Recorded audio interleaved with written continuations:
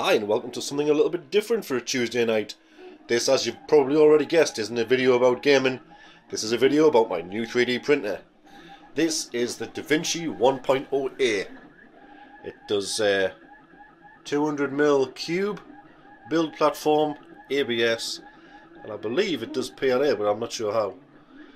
So I wanted to show this video just so that you can have a look around it, so that you can see the differences with what you get, how it's packaged. I didn't want to do an unboxing video, there's tons of them around, so I just wanted to show it. But as you can see, it's busy right now building something. If the light stays on, it'll be fine. If the printhead gets out of the way, that'll be even better. There you go, you can see, kind of see something there. It's got this cool door. How do you know it's the 1.0A? The door has these magnetic catches. It does have yeah, there you go. And it has metal corners that can see it. Can I put you in there and you can see what's happening? There you go, so it's going pretty crazy. Building something. Let me shut this door. It's got a cool display on the front. Let you know how long it's going to take, how far it's through. And when the light goes out, you press this button and it comes back on. Now, there are some pretty weird things about this printer, I have to admit. The first one, and probably the one that made me laugh the most, is this. Around this side, are we around the side? There we go. Around the side, we have this hatch where the USB, the power, and the on-off button is. And there's a big hole in here, which is pretty cool, so you can get the cables through. But it's also a door.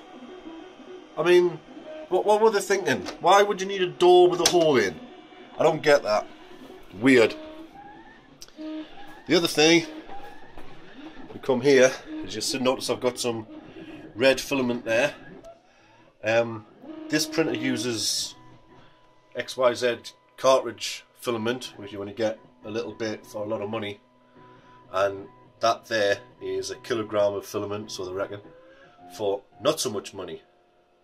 So I'll make a video later on showing you how I get around the cartridge problem, because the cartridge had a chip on it, and that kind of like lets it know when it's run out, and when it's run out it doesn't print anymore.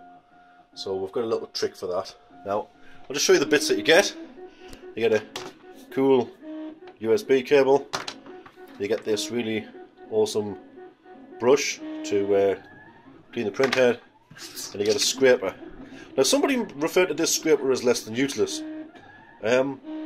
In my opinion, it's just, I've just dropped it. It's a scraper.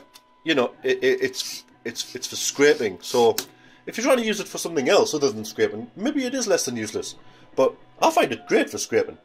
Now it also comes with this glue. You put a little bit of glue on the build platform there before it starts printing, and it helps the print stick to the platform for the first layer.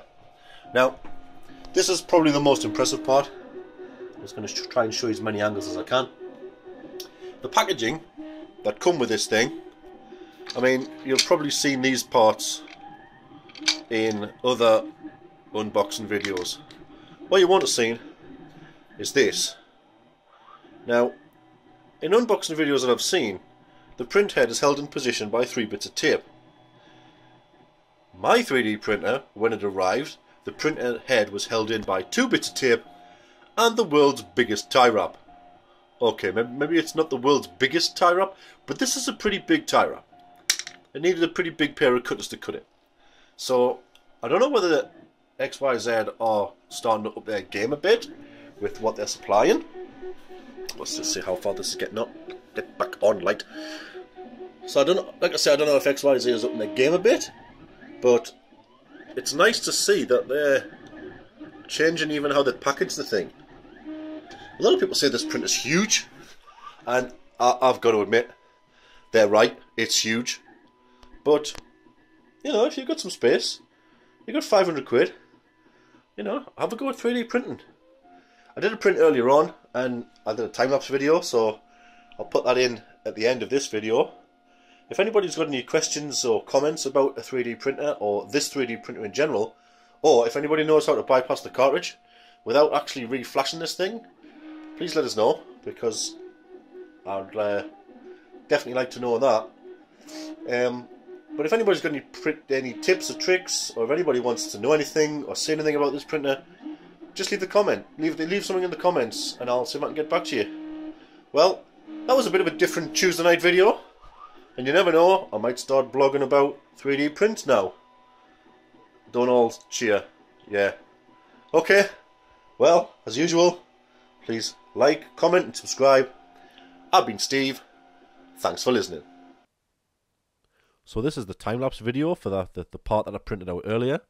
I just wanted to put a little few words to it to kind of share what I've learned from this experience. There's a few things. I'll not be here all night, but now that the printer's all packed up and put away, I can kind of reflect on a first night's printing. Now, as you can see, this part's printed out with a raft underneath it. That was an option that I selected. That wasn't a good idea. I thought with them being small parts, I'll just print them all on a raft. The raft becomes permanent to the parts, so it's not like support material. You can't just pull it off. It's permanent. So I will have to print this part again. What it is, it's actually 3 parts. There's a body, a cover, and a cap for a USB type drive. You know, the little memory stick things that you plug in the side. The one that I've got's all smashed in, so I thought, oh, I'll just print out a new case for it, but no, it didn't work. The second problem I discovered with this is I was using the external open spool filament that I got, the red one that I showed earlier. Now, the DaVinci printer doesn't have any way of setting the temperatures on the extruder or the bed or anything. All those settings seem to come from the cartridge chip, and you can't mess with them on the stock firmware. And if you mess with the firmware, then you invalidate your warranty. So I just kind of plugged the cartridge in, fed the filament from an external source, and it all got a little bit hot and melted. Now, I may be able to deal with that by choosing a lower resolution or printing faster, I don't know. Or maybe even placing the components further apart on the print base. I'm not sure. So I'll have to take a look at that and see how it goes in the future. But yeah, it's been an interesting evening with a printer. And as you can see, it's coming to an end. It's nearly finished the print. The cool down period to open the door I did chop out of this video, so you didn't have to sit through that. So thanks for listening.